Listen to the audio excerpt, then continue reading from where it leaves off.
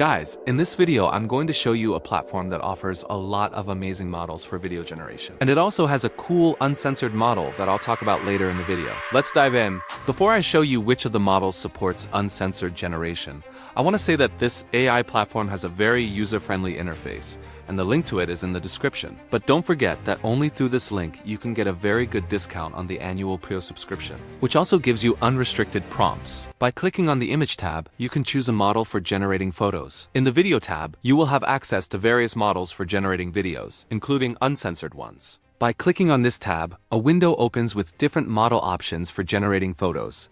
Here you have Seedream, Google, Ideogram, Flux, Runway, Hidream, Higgsfield, Kling, GPT Image, Nano Banana. Let's test all the models and see what results we get in the end. Also, don't forget that in this tab you can choose the aspect ratio for your photos. Let's test this prompt on all models and see how good the final result will be. By the way, the photos are generated very quickly, and that's a big plus. All generations are ready, and it took very little time. Let's look at the results to see which model performs better and which one performs worse.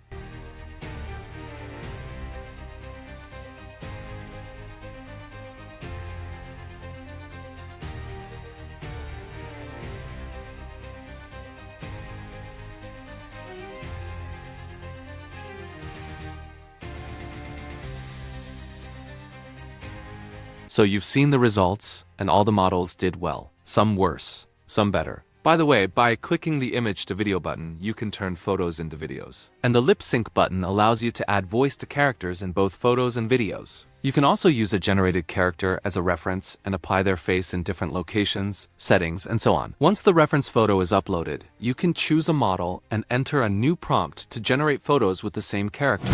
Now let's take a look at how the uncensored video model works and compare it with other popular video generation models. Unfortunately, I can't show uncensored content on YouTube, but you can watch it in the private group, and I'll explain how to join that group at the end of the video. First, you need to click on the Video tab to see the model selection. Here we need to choose the aspect ratio. Now let's try a few models and compare them with the uncensored model. Right now, I'm going to start generating videos with all the most popular video models to compare them with the one that supports uncensored generation. And at the end, I'll tell you which model supports NSFW. Now all our video generations are ready. Let's compare the differences. And I'll tell you how to join the private group where you can see examples of NSFW generations.